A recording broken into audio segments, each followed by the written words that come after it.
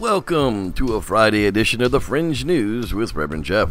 So much news and bad information has been slung around the net right now. It'd be negligent not to let you know what's really going on. So first up tonight is the Dr. Sykes DNA. That's the news that's been plastered all over the news pages right now. It seems that the media is blasting out to the world that Yeti is some kind of unknown polar bear and not the abominable snowman of legend, and that simply just isn't what Dr. Sykes has been saying. Dr. Sykes told us months ago that the failed results had been found to be some type of bear species. He's very excited to find some unseen before, like 40,000-year-old ancient bear DNA, but yet the media still seems to be unable to pick up on that. The BBC released an interview with Dr. Sykes talking about the exciting news, yet the broadcaster kept making fun of it not being a Bigfoot-type creature. Well, Dr. Sykes, as well as Redmond Mullins of Bigfootology, have both said not to worry. Nothing was considered groundbreaking would be released until after his paper was published, as that's the requirement of Oxford University. Yet he's free to talk about the failed results in the study, and they won't affect his new findings at all. So buckle up, people. The news is going to spin it so that they can make themselves look good and not really worry about what the truth as usual. So we hope Dr. Sykes' study will be out any day now. We'll be looking forward to the Bigfoot Files on UK's Channel 4 on Sunday at 8 p.m. local time. I know I can't wait to see it. So click on over to bigfootevidence.blogspot.com to see all the latest info. And since we're on the subject of news coverage, our buddy Tyler Huggins made the Calgary Herald for his efforts to find the great beast in the Great White North. It's a very nice write-up about the man and the efforts to go and find some of the DNA samples and the evidence to prove that Sasquatch does in fact exist. So check out the description for a link to that story.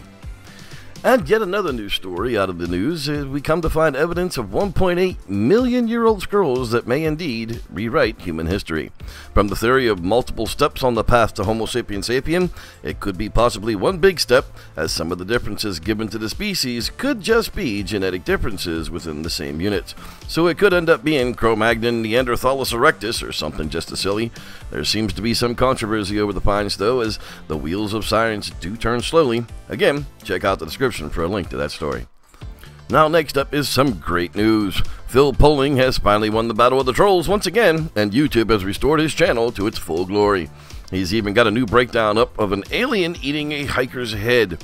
An oldie but a goodie, but thank goodness Parabreakdown's back to full strength. Stop on over to youtube.com/Parabreakdown to check out all of his latest videos.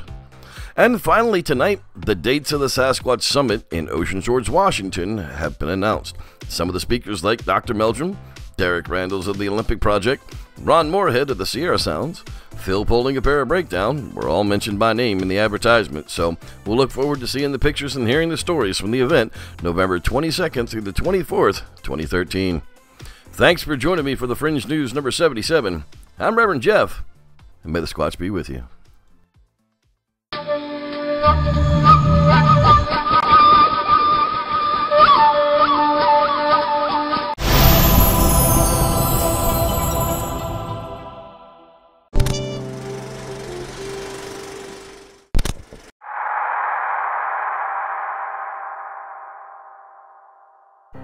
The Fortean Slip.